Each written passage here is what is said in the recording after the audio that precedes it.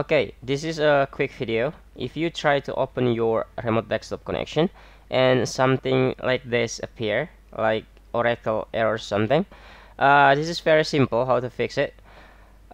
First thing you need to do is press Windows then R, okay, and you type gpedit.msc here, okay, here.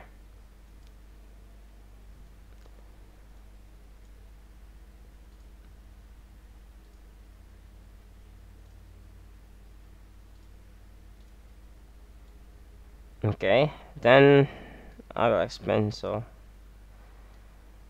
then you click your computer configuration here, then administrative templates or whatever you call it. So after that, you choose system here, then credential delegation, Jesus. So after that, you click encryption-oracle here, just double click it.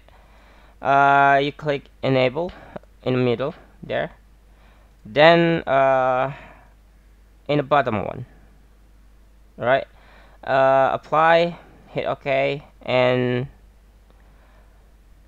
simply exit out, exit, then try to log in again. Hit connect, input your username and password and hit OK. Then you can easily log in. Okay, boom. It's very simple.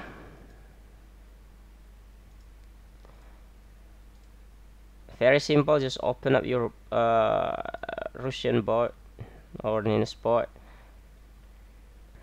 Okay, that is how you fix your remote connection error on your Windows. Simple. Okay, don't forget to like, share, and subscribe. Thanks for watching, and see you in the next video.